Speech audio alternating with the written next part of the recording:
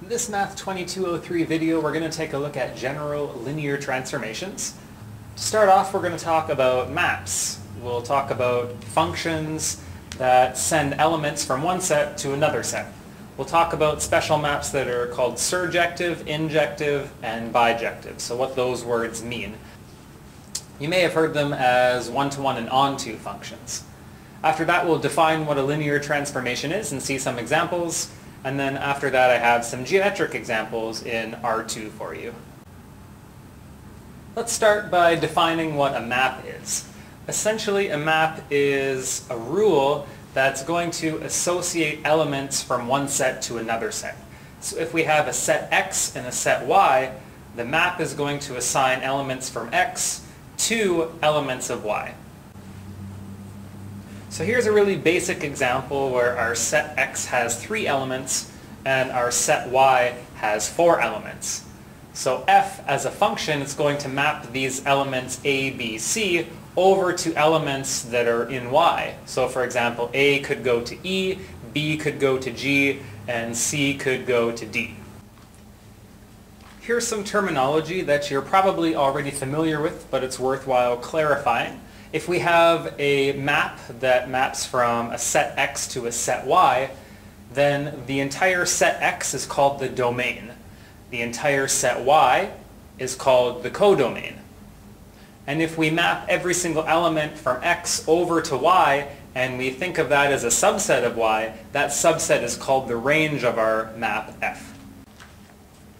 So if we return quickly back to our last example, I want to note here that the domain of this function f is x, so it's all of the elements inside of x, so the elements a, b, and c. The codomain consists of all of the elements in y, so those elements d, e, f, and g.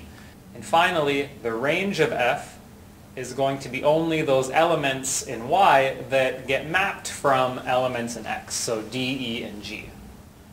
A map is called injective if distinct elements of the domain are mapped to distinct elements of the codomain. Another way to say injective is to say one-to-one.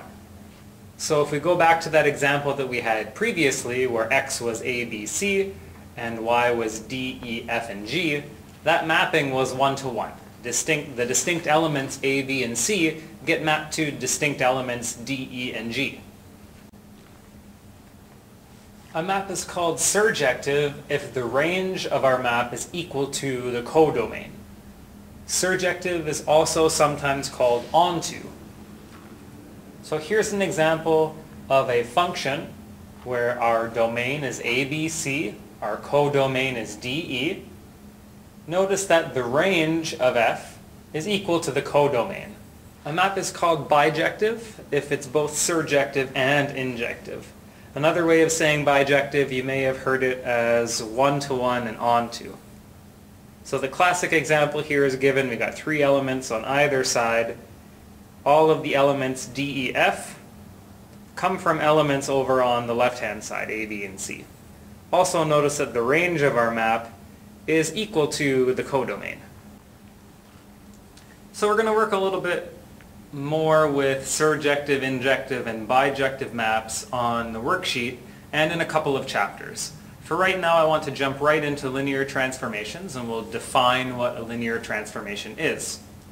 If we have 2 vector spaces, I'm going to call them v and w, then a linear transformation, we would write it as t colon v arrow w. This linear transformation is a map that satisfies 2 properties. The first property is that t of v1 plus v2 is equal to t of v1 plus t of v2. So somehow we're allowed to break up this addition inside of the transformation. The second property is that t of c times v1 is equal to c of t v1. So somehow we're allowed to factor out the scalar multiplication by c.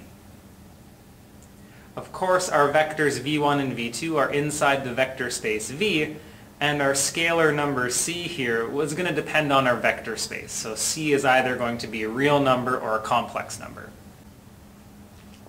When we start working with linear transformations, it's going to feel almost kind of like a subspace proof. The idea is to show that t is linear, we have to show that both 1 and 2 hold. Alternatively, if you want to show t is not a linear transformation, then we have to show that either 1 or 2 breaks down somewhere, so that one of those equations fails. So let's consider V as a real vector space, and we're going to consider the map T that sends our vector space V to the zero space, such that every time we put a vector into this map, we end up with the zero vector. Let's check to see if this is a linear transformation. So let's start with property 1. Property 1 says that T of u plus V is equal to T of u plus T of V.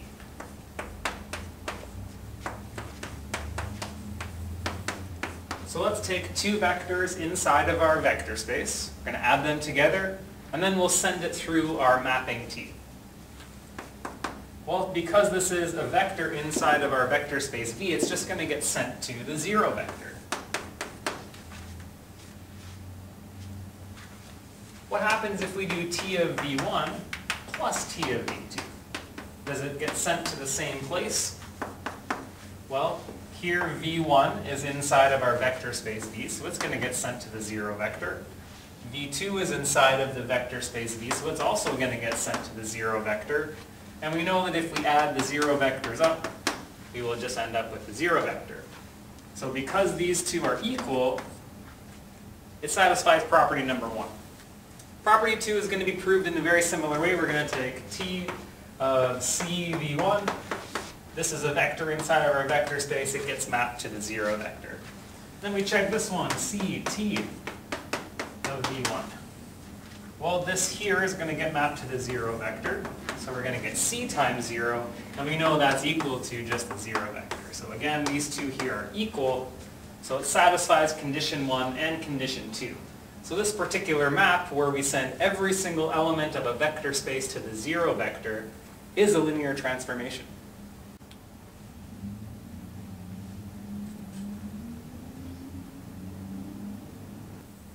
So let's work on a couple examples where you can see how to prove that a map is a linear transformation, or how you can show that a map is not a linear transformation. So we have two examples here. One goes from the set of 2 by 2 matrices with real entries to the set of all real numbers. And the map that we're going to look at is T of one of these 2 by 2 matrices is equal to the determinant of that 2 by 2 matrix.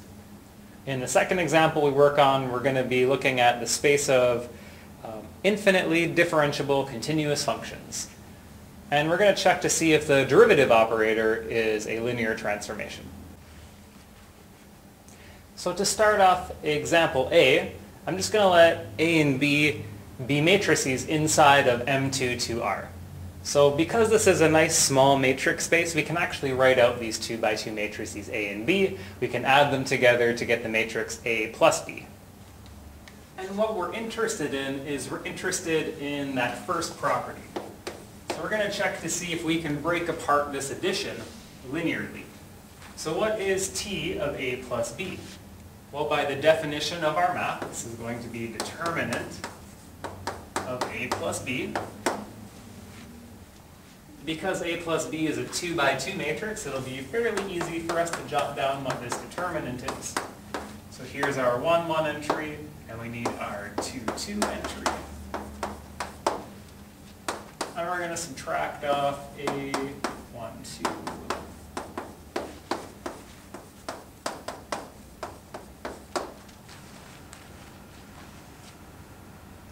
And you can expand out this expression to get the following.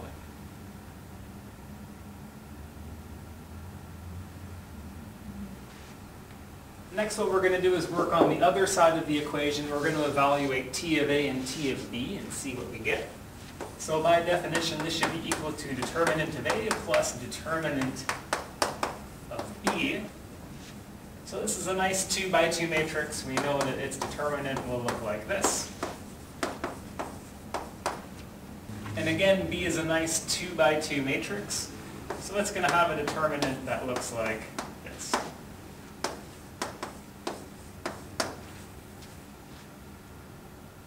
Notice that the expression we have right here is not equal to the expression that we evaluated before. So what happens is our map T fails the first property. So we would say that t is not a linear transformation.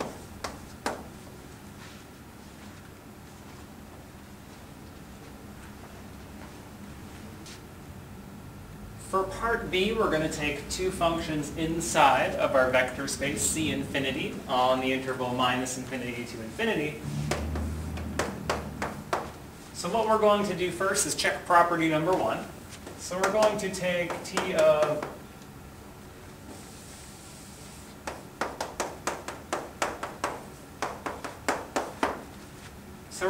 t of f of x plus g of x and see what happens. Well, what does t do to this function that's inside here? T is going to take the derivative of that function. And we have to be careful here. T is actually going to take the derivative of the whole function that's inside there. But that's okay. We know how to simplify this using derivative properties. We can distribute the derivative through, get f prime of x plus g prime of x. So there's our left-hand side fully simplified. Then we'll move on to the right-hand side. So let's check t of f plus t of g. How does t act on this function? Well, it takes the derivative of this function.